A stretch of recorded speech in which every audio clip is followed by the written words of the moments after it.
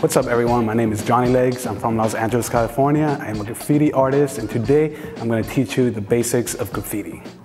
For lesson 1, I'm going to cover hand styles, which is your foundation to graffiti, bubble letters, and pieces. Now, hand styles is as simple as this. That's an A, that's a hand style. But if you want to give it a little bit of style and twist it up a little bit, you can do something like this, a little curve. That gives some style. We like to call that fresh in hip hop terms. So I have here today an acrylic marker. It's a paint marker and you can buy these at any local art store. These are my favorite markers because it has a lot of coverage. It has a chiseled tip, so you can make your lines look thin or fat, depending on how you want them to look. It's also called a calligraphy pen, so it's really nice to use when you're doing calligraphy letters like this.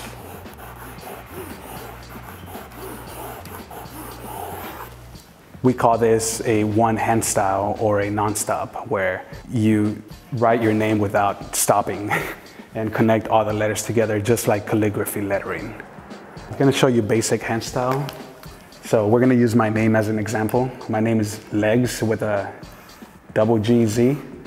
So that would be a basic hand style right here. Super simple.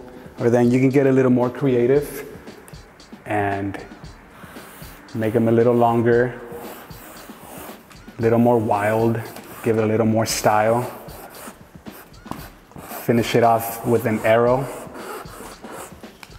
So we just covered 3 different basic hand styles. We have the non-stop, we have a simple hand style, and then we have a more complex hand style with arrows. I like to use arrows a lot, but you guys don't have to start adding any style if you're a beginner. Make sure to go home, practice your name, practice doing the alphabet. I always recommend before you get started on a piece to kind of create an alphabet to go off of and use as a reference for your next piece. Take your time, there is no right or wrong. This is art, it's a freedom of expression. It's one of the elements of hip hop, which is graffiti or urban art. And everything in hip hop is all freedom of expression. So don't feel rushed, there's not a competition. Do you and do what you like. So that's it for lesson 1. Next lesson, we're gonna talk about bubble letters and how we can use your simple hand style and turn that into a bubble letter.